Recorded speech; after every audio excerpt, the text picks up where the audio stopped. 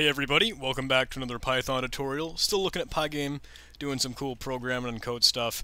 And in the last video we actually added a white color to the window, so now the screen is white rather than black. And that works very nice for us. It's very simple and easy. But I don't know if you've noticed, maybe on your computer, I know it's certainly been doing it on my computer, it's just starting to now, my processor kind of freaks out. Like I can hear my fan rapidly spinning because it's trying to keep up with this pygame game that's running, but it's not even doing anything. So why is it taking up so much resources and stuff? Why is it making my computer cry? Well, games, I don't know, I'm trying to think of like maybe an example on like old DOS or something, but old games, or at least old kind of processes that would make these images appear on your screen and that would make for tons of entertainment, they would run super duper fast. Not at the time, because they had much slower computers at that point, but they would run at the speed of your computer. And if you had a computer that was faster than others, maybe it would run at that speed compared to the speed that it would run at your friend's computer, or that sort of thing. And at least now, when we try to run old DOS games, they will run at super fast lightning speed. And we need to be able to account for that and kind of slow it down. We need to make it run at a certain amount of frames per second. And that's exactly what we're going to get into now in this tutorial. What we need to be looking at is something called a clock.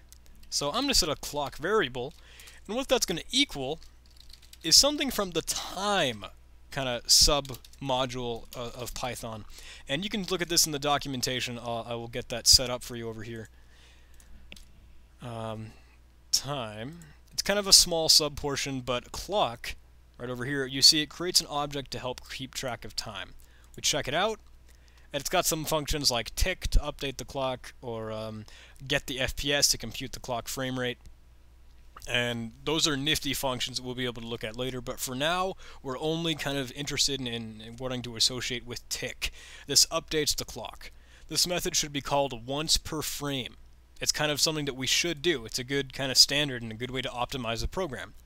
It will compute how many milliseconds have passed since the previous call.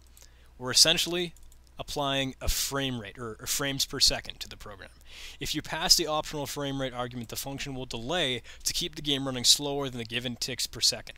This can be used to help limit the runtime of a game, which is exactly what we were talking about. Note that this function uses SDL delay. SDL is a kind of the module and the library that pygame is built off of and based off of.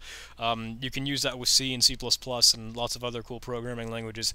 But it's noting anyway, the SDL delay function is not accurate on every platform, but it does not use too much CPU usage. So use tick busy loop if you want an accurate timer, and don't mind chewing up the CPU usage.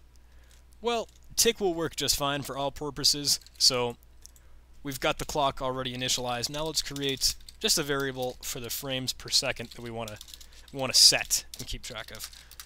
I'm going to just say mine can be 60, and right down here in the display where we're actually constantly running and we're updating the screen, let's set up that clock tick. Clock right over here, right above the display.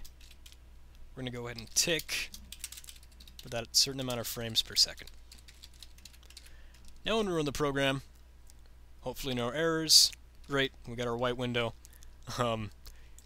Nothing happens still, but things have slowed down substantially, and that's good. We wanted to be able to keep it kind of easy, keep it at peace, and keep track of what we're doing with a limited, capped frames per second.